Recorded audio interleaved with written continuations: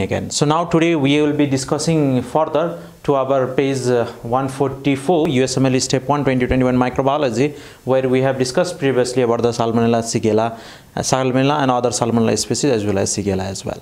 So now moving forward, we will move to our same page. We are on the 144 of USMLE, that is Step 1. Now we will be discussing about this Yersinia enterocolitica. Actually, Yersinia has the two species, Yersinia pestis and Yersinia enterocolitica. And Yersinia pestis is responsible for the plague, the bubonic plague and pneumonic plague, you can say.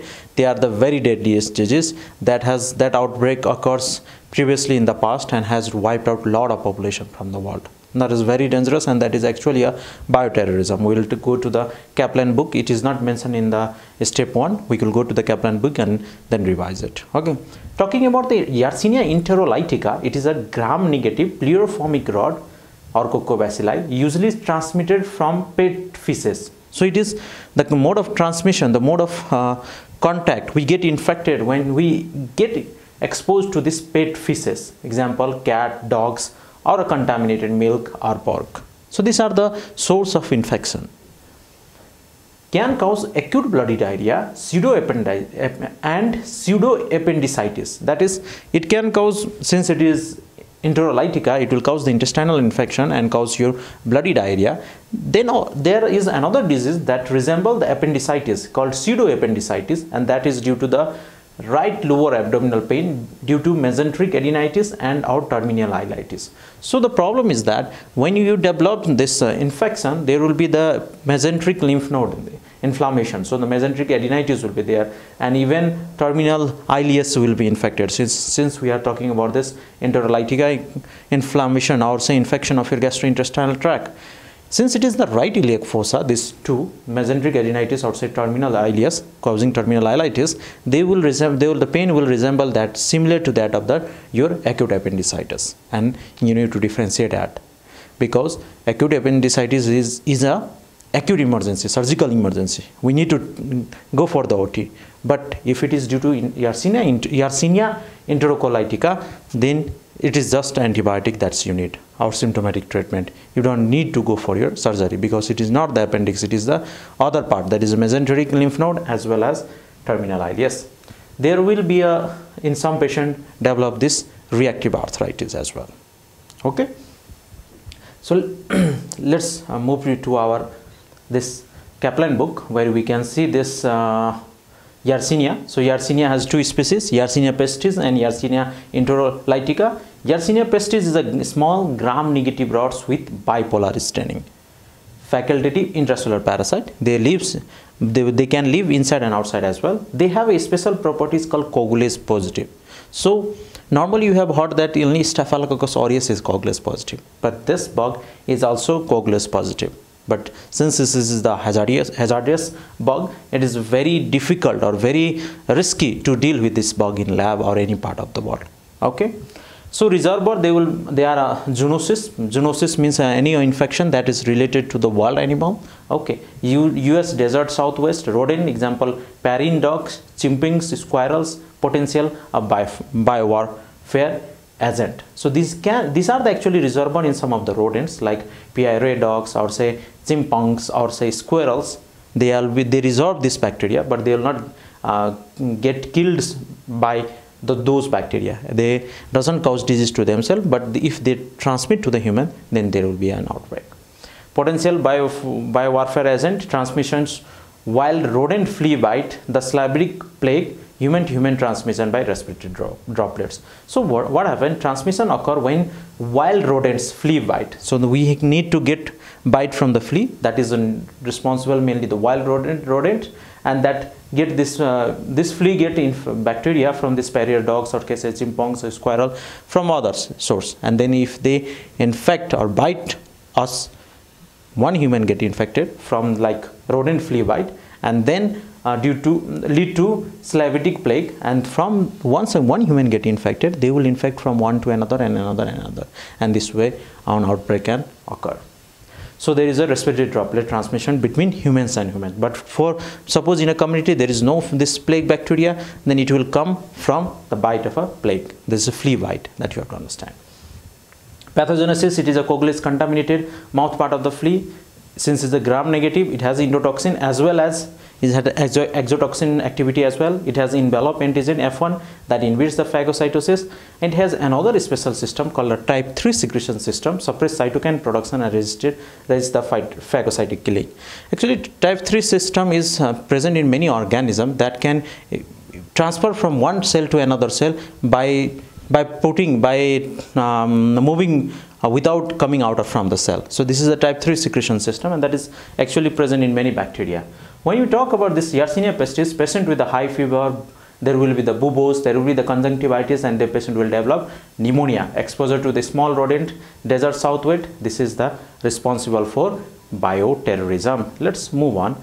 How this disease develop? There are the two forms of disease. One is the bubonic plague and another is known as the pneumonic plague. Bubonic plague means there is the inflammation of your lymph node. So flea bites infect animal and then later to the human being, that is uninfected human being, then they will get infection after bite. Symptom develop rapid increasing fever with regional buboes, conjunctivitis. So what happen? Person will develop, there will be increasing fever with regional buboes. Regional buboes means there is the inflammation of your lymph node that bulges out and looks like a, this will be a they can be burst actually. So this is the enlargement of the lymph node that you have to understand. There will be the conjunctivitis. So if you are talking about this will develop the conjunctivitis. If untreated, leads to septicemia and death. So that is important. Bubonic plague means they are talking about the inflammation and enlargement of your lymph node. So there will be a flea bite will bite, there will be the inflammation of your regional lymph node. Suppose here, then there will be the axillary lymph node will be enlarged. There will formation of due to inflammation and enlargement, it look like a bubo. So there will be therefore it is known as the bubonic plague. Regional buboes, there will develop conjunctivitis. If we do not treat it, then they will lead to the septicemia and death. Another complication is that if this regional bubo get dislodged into the lung, then develop pneumonic plague. Another way pneumonic plague is developed this is infection of your lung, obviously arise from the septic pulmonary emboli in a bubonic plague or direct inhalation of the organism from infective individual. So either in the same person the flea has bite, it developed the bubonic plague, and then this microorganism has transferred to the lungs and caused this pneumonic plague, or a person has got infected to this first one, suppose index case, which is called first case, get infected, and from there it can transfer to the other person from respiratory droplets. From that also, from one to another, another to another, and from one person if transferred through a respiratory droplets, then it will develop this pneumonic plague. Highly contagious, bioterrorism, the patient will develop symptoms like hemoptysis, chest pain and dyspnea. Diagnosis, clinical specimen and culture are hazardous. Serodiagnosis, the blood can be, we cannot culture this organism because it will lead to a huge outbreak, and every lab staff and then their families and community and country all will go. So we rarely culture this organism. It is very hazardous. Serodiagnosis or direct immunofluorescence can be done. Safety pin staining on the blood stain, right, or Western stain, you can see bipolar stain or called safety pin stain. The treatment is aminoglycoside. Prevention, animal control and avoidance of the sick and dead animals. There is the killed vaccine for military people only. So thing is that this is the very dangerous disease that cause the plague, and plague we can, let me show you. So the plague is actually, if you see what is, okay. So what is plague? Plague is a contagious bacterial disease characterized with a fever and delirium, typically with the formation of the buboes, bubonic plague, and sometimes infection of the lung. Any contagious that spread rapidly and kill many people. So there was actually, let me show you you can see this. In the late Middle Age, Europe experienced the deadliest disease outbreak in the history when the Black Death. It is also called the Black Death. The famous pandemic of the bubonic plague and kills many people, you can say. So there was in the late Middle Age Europe, that was many people was wiped out due to this infection, and this is also called the Black Death. In the early days, to get prevented from respiratory infection, this type of this type of masks were used. They try to prevent, they try to make a social distancing, and they try to prevent the direct exposure of the droplet contacts to the people, so they cannot get infected from infected people. So that was the ways where people have used, and now we are using a lot of masks like surgical masks and N95 and N95, then other respirators. We have a lot of protection now these days, but in early days you can see people have invented some of the ways to prevent themselves from getting infected from this bubonic plague. So talking about the plague, actually plague is caused by a bacteria usually found in the small mammals and their fleas. So you can see their flea. They can, most common type of plagues affect the lymph node. It can be severe, but there is no human-to-human transmission in case of the bubonic plague. But when it goes to the lung, then it actually become transmission. The deadliest and rapid form of plague occurs when it reaches to the lung. It can transmit it person to person via droplet in the air. People infected with the plague usually develop flu-like syndrome with 1 and 7 days. Early diagnosis and treatment are essential. The fatality rate is 30 to 100% if left untreated.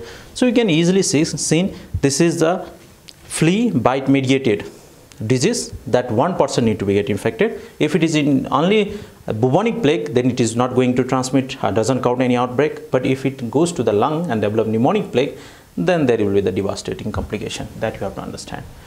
So hope you understand the gravity of this bacteria causing the outbreak. In this, you have seen this coronavirus outbreak, and we have suffered, the whole world has suffered a lot. If this plague, which is called a Black Death outbreak, occurs, that is really a concern. Since and at present days, there is no outbreak presenting anywhere in the world, so they have not mentioned in the first aid. But you have to understand this is important topic. Now coming to the, we have talked about this Yersinia pestis, Yersinia enterocolitica. We have talked in the first aid feature, where they have the distinguished feature. They are motile at 25 degrees Celsius, means below temperature, room temperature, but at body temperature at 37 degree they become non-motile. So that is one of the important feature. They can grow in the cold growth, cold enrichment, cold environment. They can grow easily. They also are the zoonotic animal. Zoonotic means they are related to the wild animals. Transmission occur through the unpasteurized milk, pork, prominent in the northern climate like Michigan and Scandinavia. The pathogenesis are enterotoxin and endotoxin, multiplies in the cold. You can see the vinaigre patient with inflammatory diarrhea or pseudoappendicitis, cold climate, unpasteurized milk or pork. They are the gram-negative, non-lactose fermenting, non-H2S producing organism. So if you remember our division of your gram-negative tree, then we have talked about this Yersinia enterocolitica, where they were true bacilli. There was differentiate between lactose non-fermenter and fermenter. In lactose non-fermenter, there was oxidase positive, which is Pseudomonas, then oxidase negative were Salmonella, Shigella, Yersinia pestis, Yersinia, and these were the organism Proteus. And among that also we have divided Shigella and Yersinia as a H2S negative, where Salmonella and Proteus has H2S positive. So these are H2S negative, non-lactose fermenting, gram-negative bacilli. Moving further, the disease, it will cause enterocolitis, present many vary with the age. Very young, febrile diarrhea will be there. Older kids, young adults, they may develop pseudoappendicitis, also called the Yersinia tuberculosis. Pseudotuberculosis. Adult will develop enterocolitis with post-infective sequelae like reactive arthritis. So it depends on which age group has been infected. If it is a very young, they will develop the diarrhea, that is a febrile diarrhea, maybe that could be a bloody one. If he goes to the older one, young adults, which has appendicitis also common, they will develop the feature of pseudoappendicitis due to inflammation of the terminal ileus or mesenteric lymph node, and they are actually present in the right iliac fossa. So they may resemble pseudoappendicitis. You have to rule out, because in that case, in case of appendicitis, it is an acute emergency, surgery is required. But if it is not due to the appendix inflammation, it is due to this Yersinia enterocolitica infection, then we need to just treat and medically and observe. In adult, they may lead to the enterocolitis with post-infective sequelae like reactive arthritis. Blood transfusion associated infection has been seen. Diagnosis is very easy, since it is not hazardous. You can stool culture easily at a low temperature, 25 degrees, cold enrichment, they can easily be grown. Treatment is supportive care, fluoroquinolone or third generation cephalosporin for the immunocompromised. In this way, we have concluded our this Yersinia pestis and Yersinia enterocolitica. Yersinia enterocolitica has 3 different type of disease and 3 different age group. Okay, but when you talk about the Yersinia pestis, it is a disease of very great concern that causes bioterrorism, that is a biological warfare agent, and that may lead to the outbreak if it is not been controlled properly. Thank you.